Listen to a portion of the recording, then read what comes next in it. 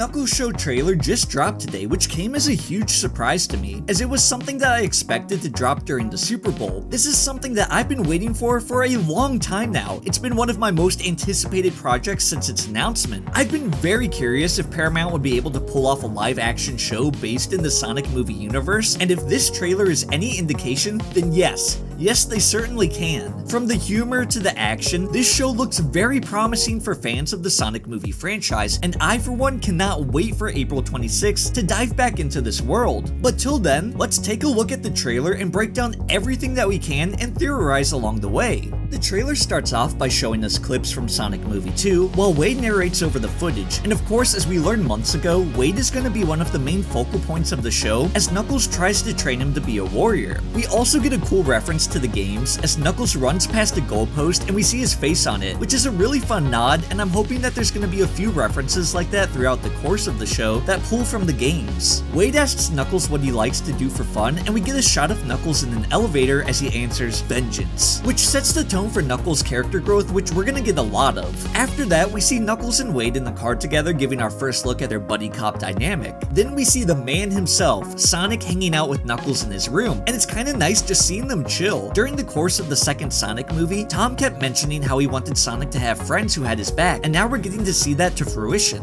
Now here's where things start to get interesting. We get a shot of Knuckles fighting someone who seems to have some sort of animal control shock device, and we can assume that this is Wade's bedroom. Now you might be asking, why can we assume that this is Wade's bedroom? Well, if you look in the background, we can see a poster that says Pistol Pete Whipple on it, featuring the actor Carrie Yules. Wade's last name is Whipple, so this is likely his brother, father, uncle, or some other relative of his. And this begs the question too, why is Knuckles under attack at Wade's place? I also wanted to mention, I thought it was fun to see that Wade had posters for like Kevin Costner's Robin Hood, the Total Recall movie from the 90s that had Arnold in it, as well as a Ren and Stimpy poster. I'm not sure what Knuckles has against walls though, because he sends the assailant through the wall of the house, and we get a shot that's very reminiscent of Sonic Movie 2 when he does the same to the blue blur. We then cut to a shot of Sonic and Knuckles hanging out on a cliffside, having what seems to be a heart-to-heart when Knuckles says that he only remains on Earth because of the vow that he made, which we saw in Sonic Movie 2. And this makes me think that during this show, Knuckles might begin to feel homesick or like he doesn't belong. There's a character that appears later on in this trailer that plays into this theory of mine as well. Also, Knuckles is a big fan of Cool Ranch Doritos. Who knew? Knuckles mentions that he made himself at home, and we see that he transformed a section of Tom and Maddie's house into a tribal-looking fighting pit where he was gonna have Ozzy fight the mailman. Obviously, Maddie isn't gonna let this slide, and I think that she might end up coming down hard on Knuckles. This might upset him and lead to him feeling like he doesn't belong. His culture growing up was a lot different than the others, even Sonic's, so I think that he's gonna wind up struggling to feel at home and like he belongs. In a sense, he's almost like Wolverine from the X-Men. Despite being allowed to stay at the X-Mansion where he had people who treated him like family, that wasn't what he was used to or really wanted, and often he would head off alone on his motorcycle in search of action.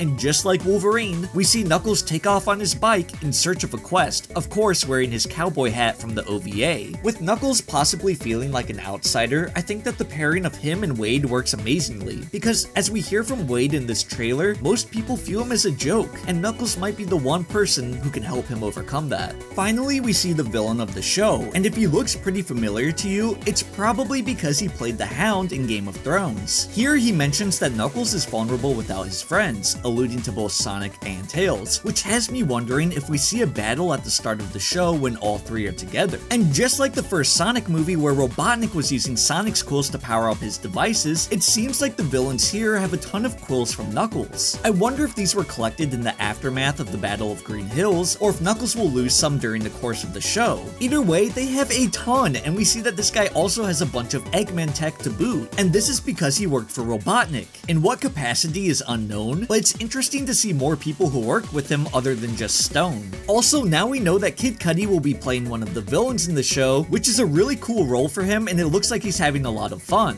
So the whole time while watching the villains repurpose this Eggman tech, all that came to mind was the Vulture in Spider-Man Spider-Man Homecoming, and in that movie, if I'm not mistaken, they were repurposing Chitauri tech from the Battle of New York. The whole vibe just seemed really similar to me. Anyways, we see that this guy is running a huge operation, and he's hired these two agents to bring Knuckles in. But why just Knuckles and not Sonic or Tails? Is it purely due to the fact that Knuckles is more isolated? I'm very curious as to why he only wants Knuckles. The next thing that we see is Knuckles and Wade at the bowling alley, and I feel like Wade came here because he wants to be good at bowling like his dad or brother and really try to prove himself. However, we see that the two are interrupted as the agents come by and they use a warp ring, which is really crazy. I hope they show us how or where they got one, which it's possible that they just ended up taking them from Sonic or Knuckles. Either way, I still really want to know. And at this point, as Knuckles squares down with Kid Cudi, we get a really funny callback to the second movie when Sonic fought Knuckles for the first time. Then we get this shot of this insane mech that the main villain is fighting in, and I gotta say, I really dig the design of this thing. It's kind of like a mix of the Rhino mech and Doc Ock. It looks like he's gonna give Knuckles a run for his money, and I think it's safe to assume that this takes place in one of the later episodes, as it appears that this is in Reno. Now, I have a little theory as to why Knuckles and Wade are in Reno to begin with, and it comes down to bowling. If you look at this shot when Knuckles is being grabbed, the building in the background says bowling stadium. Like I mentioned earlier, Wade is in some way related to a bowling pro, and it seems that Knuckles and Wade were either seeking out this family member at this event, or perhaps Wade was going to partake in the event to prove himself. Towards the final part of this trailer, we also get a hilarious scene with Wade riding on the back of Knuckles as he glides down the side of a mountain. Then in a blink and you'll miss it flash, we see another Echidna. This is a character that I think is going to make a huge impact on Knuckles. Like I said, my theory is that Knuckles is going to in some way feel out of place, but it seems that at some point he's going to find more Echidnas. This one in particular seems to be a manager at a bowling alley, as we can see a ton of bowling shoes behind him. If we look at his name tag, we can see that this is Chief Pachukama, the very same from Sonic Adventure, who was the father of Tikal and invoked the wrath of Chaos, causing the Echidna clan to be taken out. Now, the lore in the movie universe is a lot different, and as far as we know, the owls are the cause of the Echidna's downfall. So it's going to be very interesting to see what role he plays here. One thing I want to note is that Pachukama bears the same name as a god in Peru, who was the god of fire. Now, this could be important for a few reasons. So the name of episode 4 is The Flames of Disaster, which in itself is a Sonic 06 reference, which is really cool. However, what I'm more interested in is this shot of Knuckles where he's shown with flaming fists. I'm curious if this chief is somehow going to be able to teach Knuckles to unlock this power.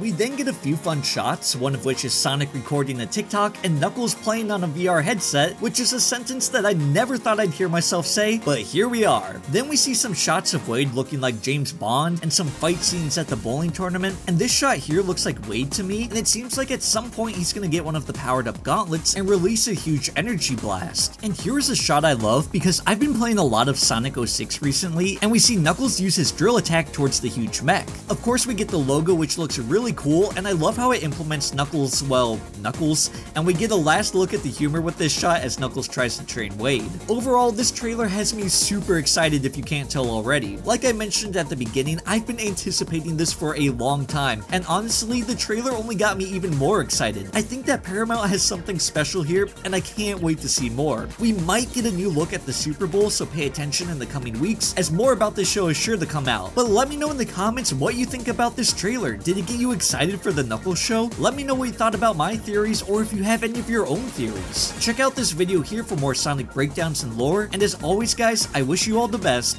Take care. Peace.